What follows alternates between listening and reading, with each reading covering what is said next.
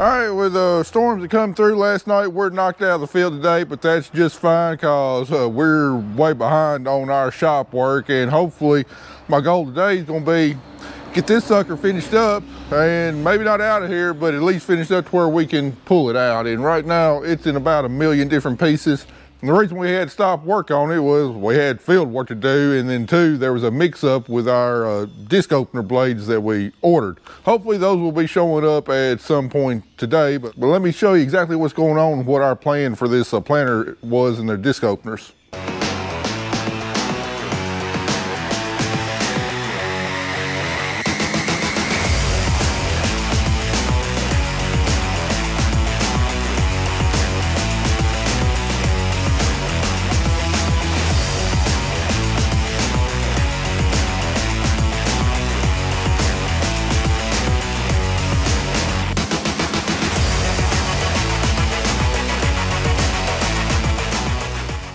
All right, right here on the front of the line, we got the original Kinsey disc opener that came off the front unit. Now, our front units are only used to plant soybeans, so they don't go over near as many acres as what my rear units do, which plant all crops. But anyway, measuring the diameter from the factory, these are coming at 15 inches, and when they reach 14.5 inches, they're considered wore out. So if you look right there, we're just a hair over 14.5 inches in diameter. So these front ones are ready to be replaced after, I think I run them 4 years. And then next in line, we got the one off the rear. We replaced these last year with factory Kinsey, and after 1 year running about 2,000 acres because we had to replant a lot of our cotton, they're about 14.8 inches, so they got quite a bit left. So our plan is we're going to take the ones off the rear and put them on the front. And what we're going to do with the rear, we got two different options here. We're supposed to have a third one right here, but it hadn't showed up yet, but I'll tell you what we're going to do anyway. We've got another factory Kinsey disc opener, and then we've got a Wear Parts LLC Selson disc opener, and then we're going to have another Wear Parts LLC forged anew disc opener. And late last summer, Erica of Wear Parts stopped by our shop and showing us their products and stuff, and wanted us to actually do a trial with our planter.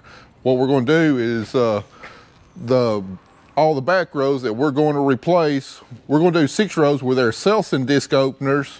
We're going to do 1 row with the factory Kinsey disc opener, and then 5 rows we're going to do with their forged anew disc openers. And anyway, these disc openers are supposed to be better than factory OEM. For one thing, they're a lot more precise in placing this bearing. If you can see this bearing, there's a little bit of a gap around there, and you know, these holes are not going to be for the rivets are not going to be, you know, there's going to be some wobble, and when they're manufactured at the factory, this bearing might not be completely perfectly center, which will allow this disc to kind of wobble a little bit as it rotates and can affect seed placement and accurate seed depth a little bit. Now on our factory one, we'll test here. I got my torch tip right here, and we're going to try and stick it in this gap. So it goes in real easy right there. No problem at all sticking it in that crack. But then to go over here on this side, it will not go in the crack. So this bearing right here does not perfectly center this hole and can allow this disc to wobble as it rotates, affecting seed depth. Now going over here to their Selson blade, I mean, it looks like the gap is pretty much even all the way around. All right, it goes down in that crack. I can feel just a little bit of resistance there. A little bit of resistance there. A little bit of resistance there. And a little bit of resistance there. So all 4 corners there, it's pretty much, that bearing's pretty much dead center. So it should be, there should be no wobble in this disc at all. And then not only that, their bearing housings here are more precisely stamped and machined to offer a more secure fit of this bearing over a greater part of the outer race, because one thing I've noticed past years with these factory openers is that sometimes your bearing will still good, but you can feel that a little bit of slack in that bearing where it's kind of wiggling back and forth in the housing, and because it just doesn't have near as much surface contact with the outer race. So these are supposed to be a lot more precise, supposed to hold the bearing a lot more stable. And we're talking about planting, just little bitty details like this can make a big difference in how successful your planting is. The big thing that we're going to test on these blades is the wear life. These Selson blades from Wear Parts, they're supposedly heat treated better than what the factory ones are. And the Selson blades, they claim to get about 10 to 20% more wear life than the factory ones. Now the forged and new ones, when we get those in, those are heat treated, I think they said 3 different times, and they're claiming like 20 to 40% longer wear life with those. Now, what's the price on these? Because, you know, if you pay a lot more for the blade, you know, money-wise, it might not make any difference. Well, these factory Kinsey ones shocked me. I thought they used to be somewhere $30, $35 per blade. These that we just picked up at the factory Kinsey store were $50 per blade, which surprised me. Let me look at my phone and make sure I get these facts right. All right, this Selson blade, they sell it for a hair over $38 per blade. And then the forged and new, which is supposed to be their longest lasting one, they sell for almost $53 per blade. And then I looked on shoeparts.com, because we buy a lot of parts from Shoop, especially planter parts. And anyway, their blades range from $28 to $40 per blade, just depending on, I think, the thickness and the hardness that you get from Shoop. So these are definitely, if they last any bit longer than the Kinsey ones, or heck, this one, the Selson, if it lasts as long as the Kinsey one, it will definitely be a far better value for your money. And if the forged and new lasts longer, a little bit longer than the factory Kinsey one, it'd definitely be worth your money. So, like I said, 6 rows are going to be Selson blades. We're going to have our control in the middle on one row with a factory OEM, and then forged and new on the others. And then every year when we bring our planter through the shop, we're going to measure the wear on the disc and see if we're actually getting longer life out of these Wear Part LLC disc openers. But right now we got all our Selson blades in. That's what they did. They shipped me all Selson blades, whereas half of them were supposed to be forged and new. So we're waiting on the forged and new ones to show up. But we can go ahead and put the Selson blades on 6 rows. We can put the factory Kinsey one on 1 row, and then the other 5 rows we can do whenever they show up. So Andy, you ready to get this thing put back together and ready to at least move out of the shop? Yeah, I'm ready. It was our easy project for a little while. Now we've been in. Yeah, we've been waiting on those disc openers for a week, but I think we got enough this morning to keep us busy until they show up. So we'll start out by putting the Selson blades, these on these 6 rows right here. And then we're going to do 1 row with the factory Kinsey that we got over here. And then when the others show up, we can do the remaining 5 rows. So and then on the fronts, all the ones we took off of the back. Yeah, all the ones we took off the rear are going on the front, and we should have 2 disc openers left over. So I think everything else is on this planter is done, and we're ready to start going back with parts, and we'll see how that turns out and bring you back when we got something to show you. And got something else I wanted to show you. Finally got something in after, it's been like 3 weeks, finally got it back. Hey, we finally got our seat back for the loader tractor. I told you I was going to try and go back with leather rather than cloth. It kind of looks like leather. No, it's not leather. It is marine grade vinyl, but I mean, it's got a real nice feel to it. This isn't the vinyl of your 1970s pickup truck seats. This is some pretty nice feeling stuff, and they did a good job of you know, stitching it up and making it look good. Wish it'd be just a little bit tighter right through there, but overall I'm pretty tickled with it. It's going to give that loader tractor a luxurious feel there in the cab. got that done, got the buddy seat done, and now we can finally get these back in the tractor because we just been riding around sitting on the air spring platform for the last couple weeks as we've been having to use it a little bit here and there. So for $450, I think that's a pretty good upgrade. I was surprised. I thought it'd be more expensive than that, but $450 to do that and the buddy seat, not bad at all. I'm glad we did it. All right, Andy's gotten a few sets of these wear blades on, and now we got to get them adjusted correctly. The book says put 2 business cards in. Well, I don't have business cards, so I use emery cloth. It's about the same thickness. And you want about 1 inch to 1.25 inches of blade contact. I never have been real happy with that because it just seems like it's just a little too loose. And if you look in the seed trench, sometimes you can kind of see a W in there where you got a little ridge of soil right in the middle of the seed trench, which can affect depth. So I prefer to adjust mine a little bit tighter, especially considering these are brand new and they got paint on them. And once the paint wears off, they're not going to be as tight. So right now, these are adjusted correctly according to the book, but my preference is to have them tighter. I think it does a better job. So Andy, like on these, you got them real close. We probably need to take one shim off one side on one blade and move it to the outside to get one blade in just a hair closer. Even if it won't be completely dead center on that scraper, I think it'll do a little bit better job. Especially when the paint comes off, yeah, it'll squeeze them together. Yeah. All right, the UPS man just showed up with new disc openers, and I was about to have a fit because looking right here, these have got the same part number as the original Chelsea ones, and you know we're wanting the Forged to Know ones that are harder. So I called him up, and he asked me about the very end. You see how this one's got a pound symbol after the end? So that means it's the Forged to Know ones, whereas the Chelsea ones have the same part number, but they have a backwards parentheses. So anyway, these are the Forged to Know ones. There's no other way to tell the difference. Well, yeah, there is. I don't know if you can catch that in the light, but it says No 200 made in France. So yeah, these are definitely the harder heat treated 3 times. These 6 units have got the harder than stock Chelsea blades, which should last 10 to 20% longer. Row number 7, we've got the factory Kinsey ones stamped with Kinsey.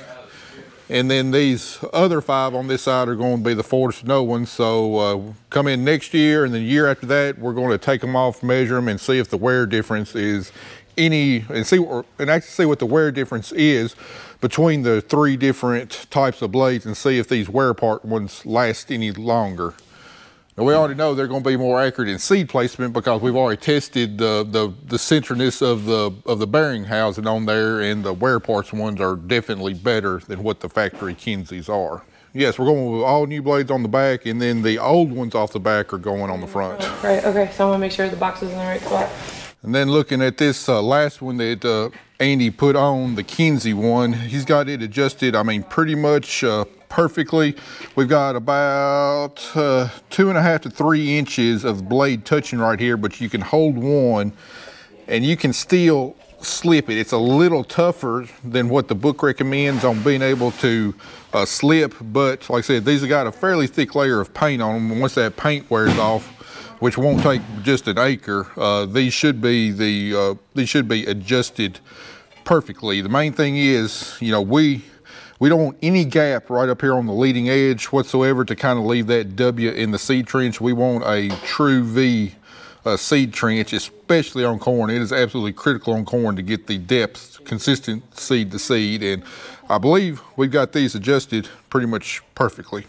And then on these that Andy installed this morning, he's gone ahead and gotten the gauge wheel already mounted on. And do you think you got them shimmed properly, or are they going to need a little work? I think most of them are pretty accurate where they just left off. I mean, it's just barely rubbing right there. All right, so when you lift it up, it's got a little bit of. Hold on, lift it up again. See if I can catch you on camera. I can see there on the very front side, I mean, it's just barely rubbing the disc. We want them rubbing the disc to keep dirt from falling into the seed trench, but you don't want them rubbing too tight, otherwise you'll wear your tire out. So, and the other thing to look at is to, when you tighten up this bolt right here, Andy, make sure, I mean, that washer is, make sure there's no slack in there, otherwise we might have to stuff another shim back there. Yeah, like that one, we need to try and get one more shim back there. Otherwise, that's going to allow that to walk back off, and then we're, you know, it's not going to be touching like it should. Be hunting another gauge wheel. Yeah, like this one right here, you got this one adjusted absolutely perfectly. I mean, it's rubbing lightly, but not too much. It drops down. Yeah. And then some of these, you know, the wheel's going to be slightly warped, and it's going to be hard to get it just perfect, but you got them looking good so far. Don't even. No, I'm not doing this. All right, Carter, show me what you did on the 4440 today. What were you working on later this morning? What do we got here? Chrome stack. We got a chrome stack? Yeah. All right, I know everybody's going to say, well, you got it aimed the wrong way. Well, the reason we got it aimed that way, I'd like to aim it front, but we do all our bush hogging with this tractor, and limbs and vines, if you got that elbow aimed forward, that's going to act like a hook and going to bend that back. So we kind of pointed off to the side and back just a hair, so any limbs or vines that encounters should just be able to slide off the top of it. So it's more about function rather than looks. Everybody wants to hear it, Carter. Everybody wants to hear the straight pipe. Why don't you test it out for them? Show them what it sounds like.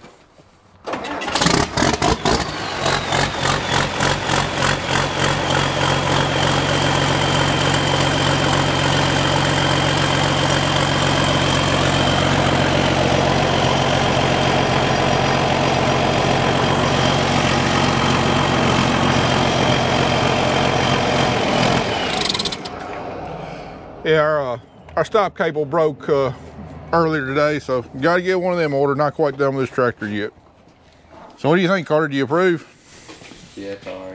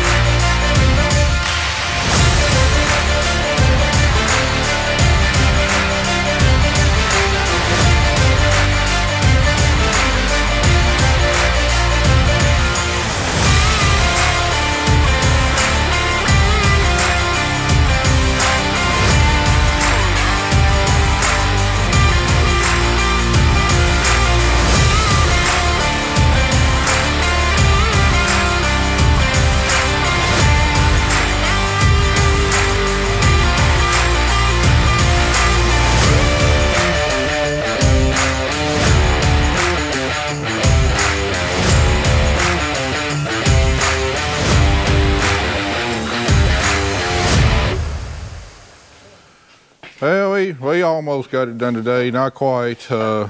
We were going to get it done today, but then I was going through adjusting these gauge wheels and I had the bolt that holds the gauge wheel on snap off.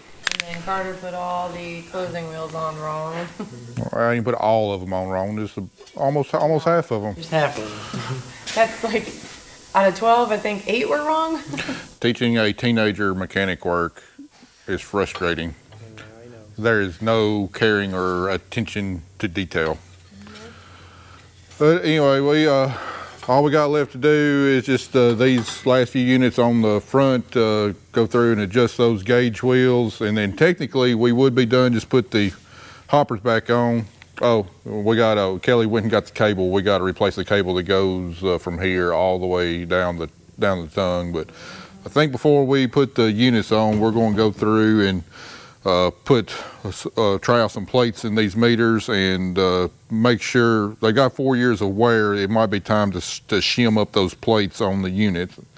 So We need to do the corn first, because that's the first things that are going to go in. no, might be soybeans. I don't know. Anyway, it'll probably be a few days before we get back on this planter. We got some field work to do early next week, but as soon as we can, we're going to get this thing wrapped up. Appreciate y'all watching. We'll see you in the next one.